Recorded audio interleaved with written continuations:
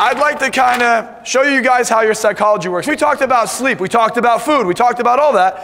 What is affecting your psychology? I'm about to show you the levels of it. Jack, do me a favor and pull up the slide on Maslow's hierarchy of needs. So Maslow's hierarchy of needs, this man named Maslow. Pretty complicated, you know, because he named it after himself. He created something that shows us what's going on. So at the bottom, you got the homeless guy. Homeless guy, he doesn't have any money, he doesn't have anything going for him. That's where his psychology is at. He's at the bottom there. At the top, you got someone like Elon Musk. Now, do they have the same problems? No, they have different problems, right? At the bottom, this homeless guy's thinking about where he's going to sleep, what he's going to eat.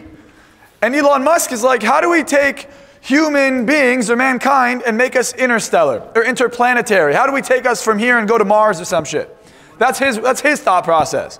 Whereas this homeless guy's like,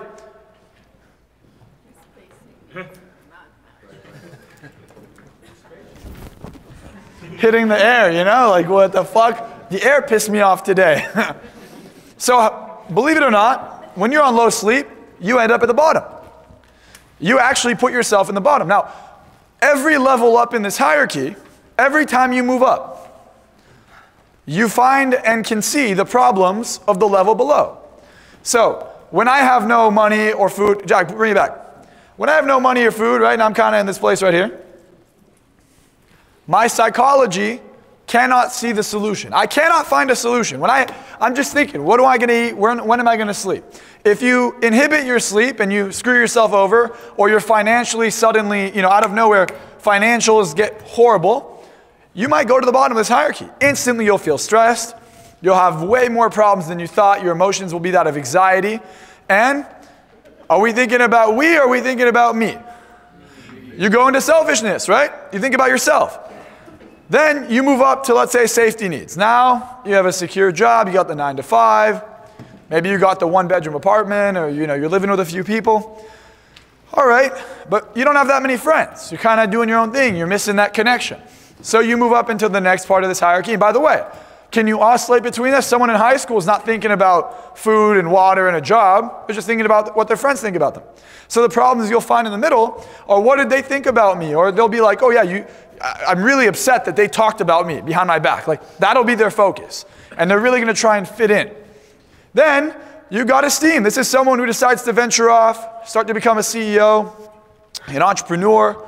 They kind of level up. They got some people they're responsible for. Maybe you're a parent now. You know, you don't really care as much what people think of you. You're focused on other things, better things. And then self-actualization. This is your peak. This is you really being aware of your emotions. You're in complete control of your life. You understand that life isn't just about you.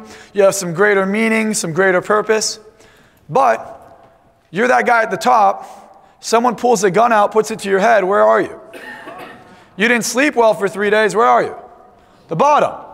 You didn't eat and you're hungry. You start getting pissed off. Where are you? Bottom.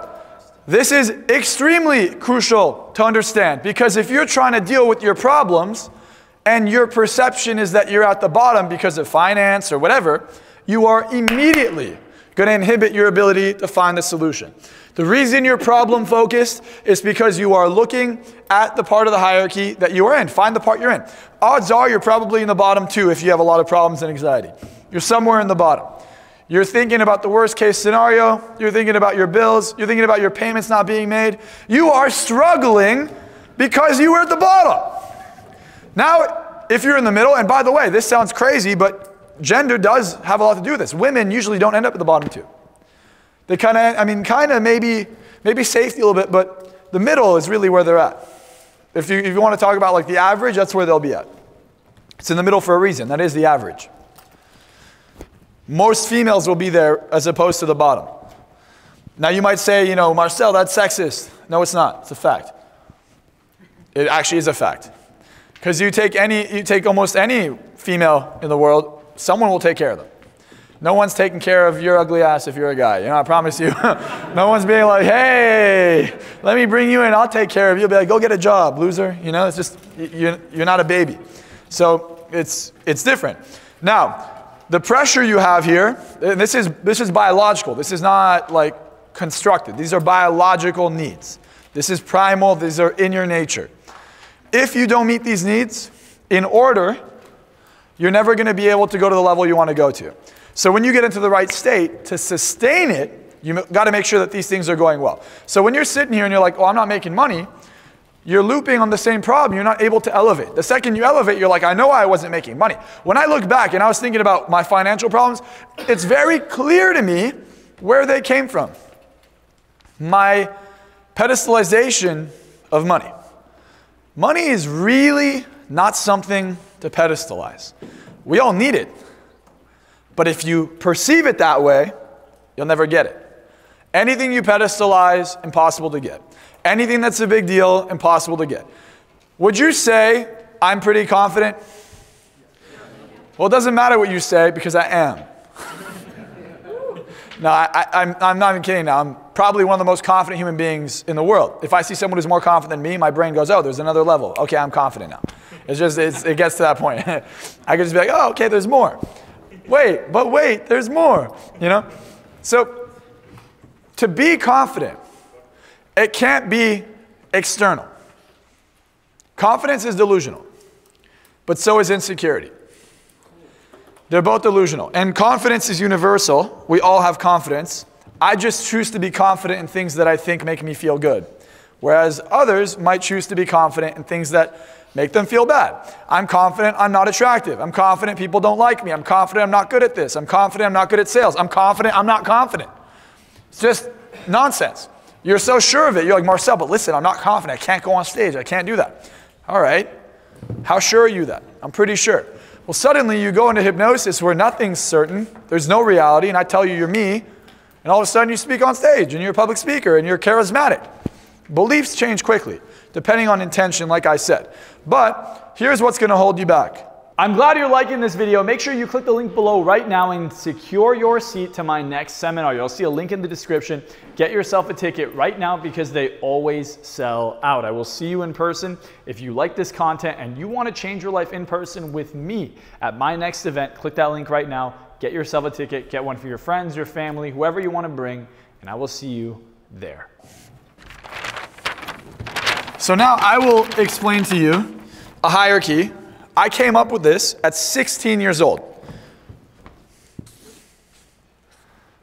And the reason I came up with this was because I just kind of wanted to figure out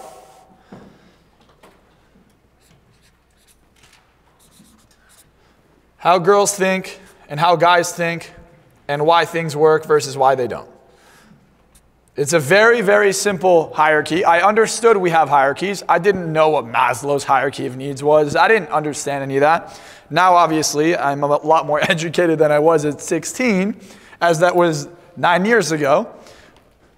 But here's what I'll show you. At the top of the hierarchy, and by the way, this is male and female. They are different. Male confidence is not displayed like female confidence. So let's briefly talk about it. What are our two number one driving instincts? One is survival. Second is for survival and reproduction. Survival and reproduction drive every behavior, period. So we got survival, and my handwriting is wonderful. If you can't read it, it's fine. Survival, reproduction.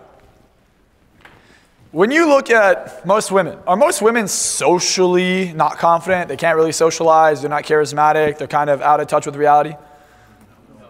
Do you ever see a woman be like, I can't go up to that person? How many girls here would have a hard time walking up to a random stranger? How many guys have a hard time walking up to a random stranger? How many? Fucking liars. No one's even raising their hand. They're like, that's me, but I'm not going to raise my hand because, you know, he'll call on me. Right? So the reason is because men are significantly more confident in giving what? Their emotions. They're more confident in giving their emotions, especially if they have lower value. So to compensate for their lack of value, they will make up for it with emotions. Right? We have, what's a male's value? Providing. Providing. Providing what? Resources and the secure. And how do you have security with resources? Emotions. So a male with no value will give anyone or just easily give away his emotional security, his emotional attachment. In other words, he'll give away his resources with ease. Does that give him any value? No. Now you look at like a celebrity, maybe you look like Justin Bieber or something. How easy is Justin Bieber to lock down? Huh? Is it easy to get? Can any of you just walk up to Justin Bieber ladies and be like, you're my new husband? No. It's a lot harder, right? So his value is a little bit higher. Now, what does a woman offer? And this is biological. This is not even, like, we could talk cultural all you want. Now I'm talking to you from a perspective of psychology, evolutionary psychology. This is evolutionary psychology. Our behavior is this way. Any other thing, like modern feminism or all that, you came in the wrong place. I'm not that guy. I'm just going to say it how it is. All right? What is a woman's value biologically? What does she control? We control emotions and resources. We control resources. What do they control? Reproduction, who they decide to reproduce with. Now, think about it. They're not just going to reproduce with anyone. I'm talking about initially, right? Depending on where you are in your life, maybe you're older now. If you're younger, initially you're going to be very selective on who you choose to reproduce with, because that's pretty much a life sentence. You're going to reproduce with the wrong person. You pick the wrong partner. You're fucked. You really are fucked. And your DNA is not thinking like, plan B, abortion. That's not what your DNA is thinking. Our DNA doesn't even know that exists. Your DNA is like, yo, I live in a cave. If the wrong guy gets me pregnant and he dies because he's weak, or he leaves me, or he doesn't take care of me, no other male is going to want to be around me. At least no valuable male who can go get a bunch of resources. The only male that's going to want me is a male who has no value. And I'm going to sit here and be screwed because I'm going to have to raise these kids, and I'm not going to have anyone to help me out. I can't go hunt when I'm pregnant. And us as babies, I don't know if you know, but an infant, unlike other animals in the animal kingdom, is useless. It's like, for like 2 years, it's just like a fucking thing that shits and farts and burps and it's, you know, and you're like, but I love it. It's the cutest thing in the world. I don't know about you, but if you look at a baby when it's born, it ain't cute. It's ugly. You're like, but look how beautiful. It's not beautiful yet. It's ugly right now, you know? And it's useless. You look at a deer, an elephant, or any other animal, these things look like, that looks like an elephant. That looks like a deer or a camel or whatever. You look at a human being, it looks like a fucking alien. Like, and it's like fucking, you know? Tell I ain't ready for that. So what, yeah, that's right. It depends on who the dad is, right? Yes. All right. So at the bottom, how do we determine the value? And by the way, everyone says it, just everyone's scared to say it, so we'll be honest here. What is the one thing you could talk shit about? And the number one insult, not even men, I'm not even going to have a man say it, so I have a woman say it. What's the number one insult a woman can give another woman?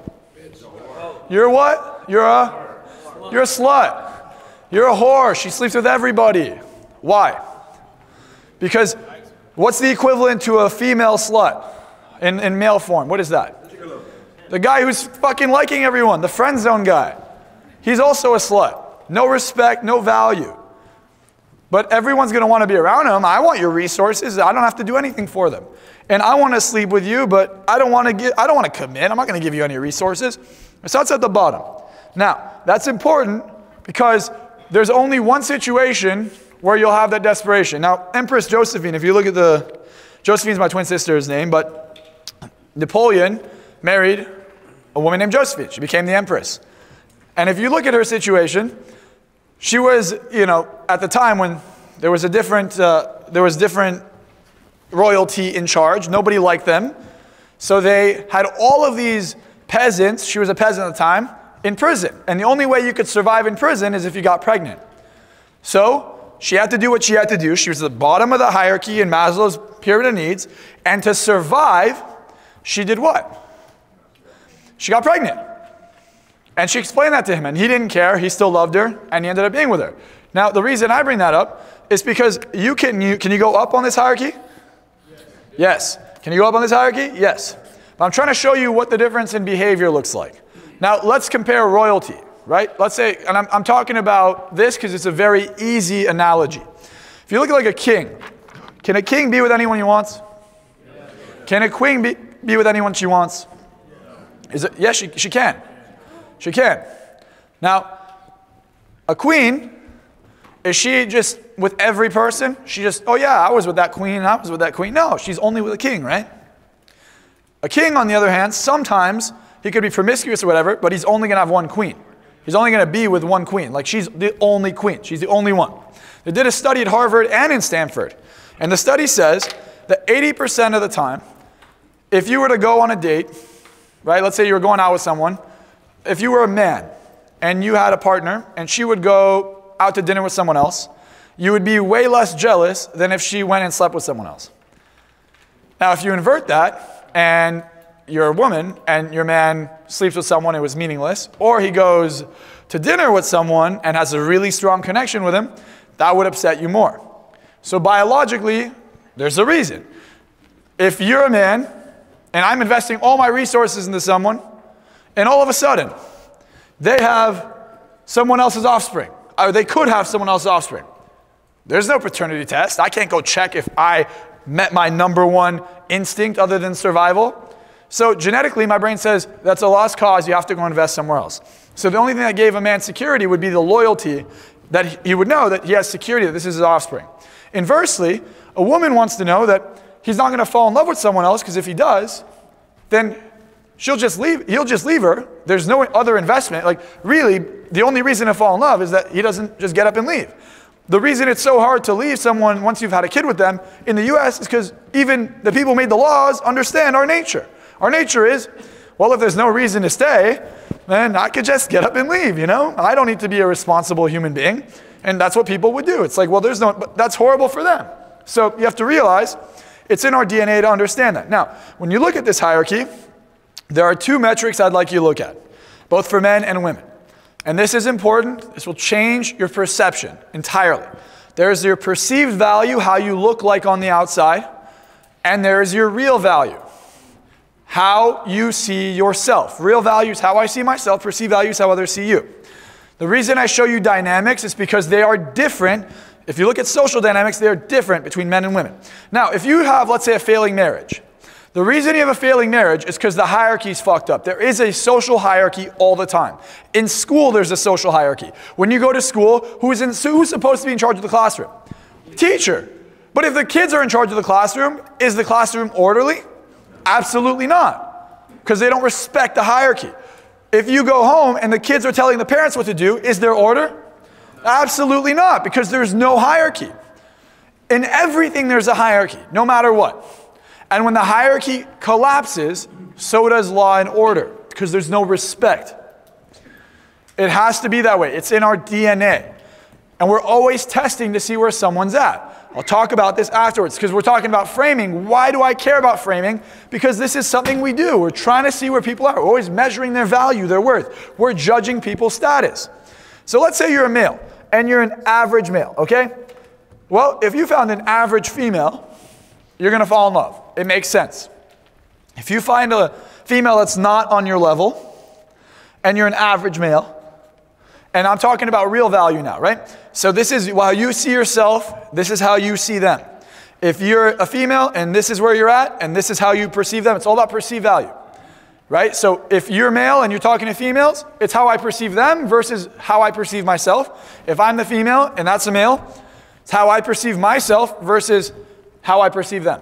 Remember, you can perceive someone else's value. You'll never really know their value at the beginning. And once you know their value, it'll either remain, hierarchy will change, or it'll stay the same. So, and I'll explain this. You don't have to understand it yet. You'll understand it shortly. So let's say I'm an average male and I'm talking to a below average female. Well, she might sleep with me and I'd have a good time, but I'm never going to commit. Now, if I'm a super high value male, I may not even respond. I may not even look at him. The inverse and extreme of that is like some guy in, India or something, messaging Beyonce on Instagram saying, I'm going to marry you. Like it doesn't make sense. So now you have a low value guy, you have a higher value woman. And by the way, the majority of the time, this is the dynamic. Like 90-something% of the time, that's the dynamic. Well, he'll chase. She'll be like, okay, you can take me to dinner, you can buy me flowers, you can give me chocolates. I'm not going to do anything with you. I won't even kiss you. I may not even take you serious. I might even flake you. I might even see someone else at the same time. Same if the guy's up here. He's also not committing. He is also seeing other people at the same time. Now you find someone who's of equal value, you can have love. So the only way to have love is if this is in the middle. What is this? Well, on the left side, if it's male, it's what? And male is also masculine, because you could have homosexual relationships, masculine and feminine. That's the dynamic. There's a masculine and feminine in every dynamic.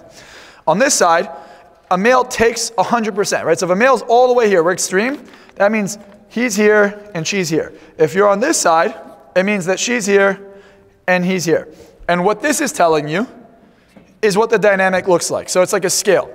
If I'm all the way on this side, what's happening is he's literally just sleeping with her, using her. He does not care about her. He will never commit to her. He'll never do anything of value. The other way around, same thing.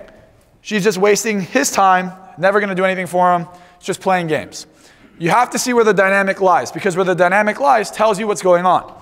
And this is important because everything you do, the first thing you do when you see someone, are they a threat? The second thing you do when you see someone at any age is you perceive their value. What is their value? Is their value financial? Is their value intimacy? Are they going to be a partner? What is their value? You're going to perceive their value. This happens in milliseconds. The second you look at someone, that is what you're judging. So, when you look at this, now we have a hierarchy. We now understand the dynamics between the hierarchy. Anytime a relationship is failing, it's because they're either going too far in this direction or too far in this direction. There's no balance. It's not equal. It's not equal. So when you say dating someone out of your league, what's really happening is your real value, the way you see yourself, is lower than their perceived value. Doesn't mean that they're actually more valuable than you. It just means you don't perceive yourself to be as valuable as that. In a business context, I want to charge more money to more valuable people, but I don't see myself as that valuable. I cannot charge more money. They do not view the value. I'm showing you this in terms of a relationship. We could turn this into business. We could turn this into anything. It's the same exact principles. So, at the bottom of this, you're selfish. The lower you are in the hierarchy, the more you think about me. If my cup is empty, I have no food. I'm back in the day, I'm this caveman. I decide I need to go eat. So I stalk, the shit of these buffaloes. And I'm finding it, and I finally get to these buffaloes. 3 of my friends have died, and I try to kill one. I fail, so I have to settle for these stupid blueberries. I get thorns in my fingers. I get a few blueberries. I come back to my little cave at night.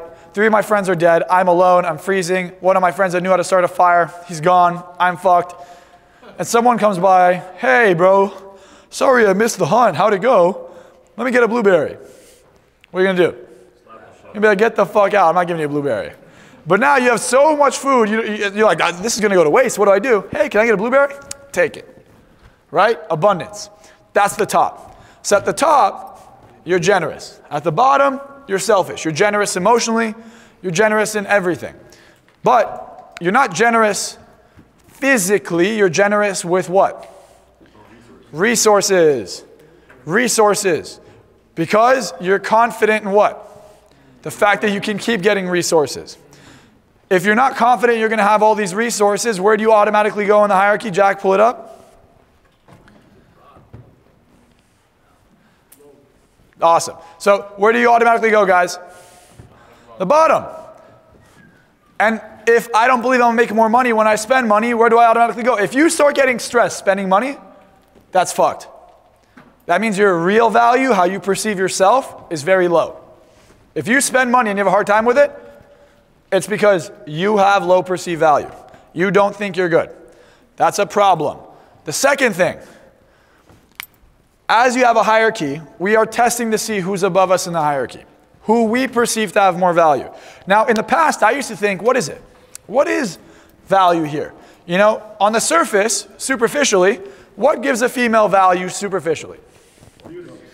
Looks, maybe, right? How beautiful she is, how popular she is, how famous she is, how talented she is. If you look at a male, maybe how successful he is, how big he is, how strong he is, how tall he is, also how good looking he is. And I was like, well, if that's the case, then anyone who's good looking, anyone who's famous, anyone who's talented or rich, they should all have everything they want, right? But do they? Because that's not real value. That's perceived value. That's perception. That's how we perceive them.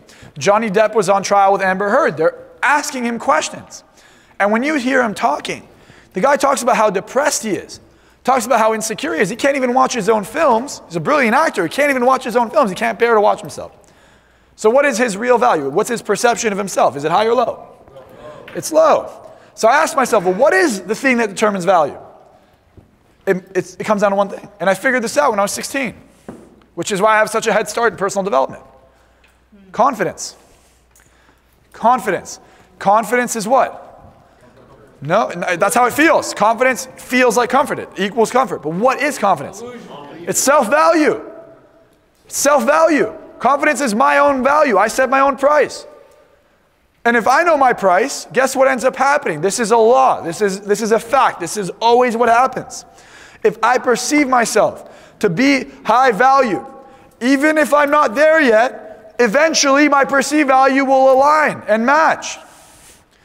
I may not be worth anything to others, but eventually I will be, because I'm not leaving this reality. So it's just a matter of time before my reality matches my mindset. That's a law. You go to see Kobe Bryant play basketball junior year in high school, unless you were in his high school, you didn't give a fuck about him. But now we think of Kobe Bryant, there's not a single person in the world who doesn't know who he is. I bring him up because he passed away 4 years ago recently. I think yesterday or 2 days ago. You know? So you look at real value. What is my real value or perceived value? Take a moment and ask yourself, what is my, and we're going to get in groups and we're going to do this briefly. Some of you may not like this. You actually won't like this. I'm telling you. I've had people leave super negative reviews of the seminar because of this exercise. But the truth is, if you can't face it, then what? I'm trying to give you guys the truth. The truth isn't to put you down. The truth is to get you to wake up and change. You're not a tree, you can change.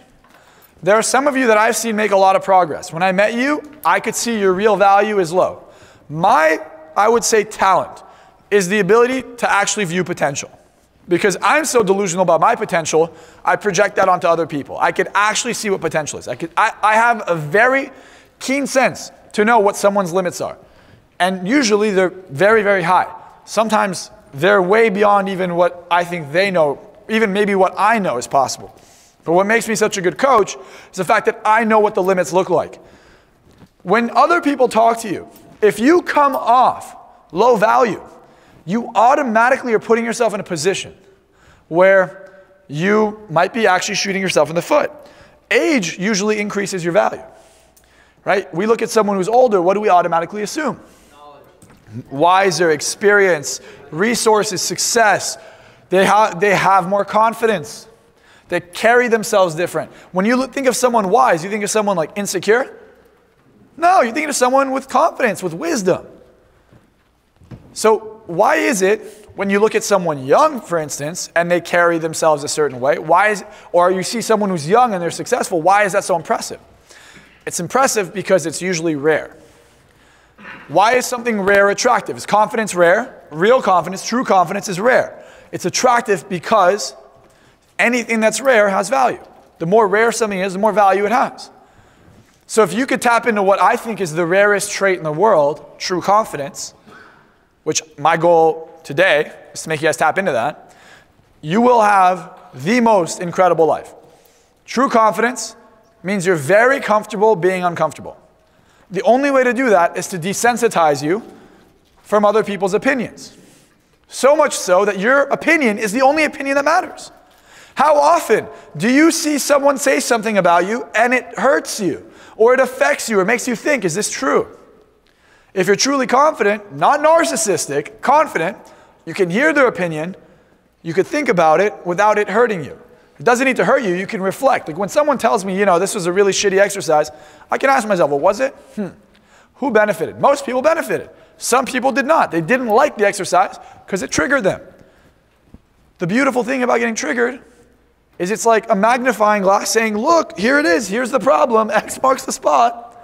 You're going to change it? Or you're just going to let it sit there and continue pissing you off? If you just stuff it back down, guess what happens? It comes right back up. Anything that gets suppressed gets expressed. So I want you to write down what you think your real value is.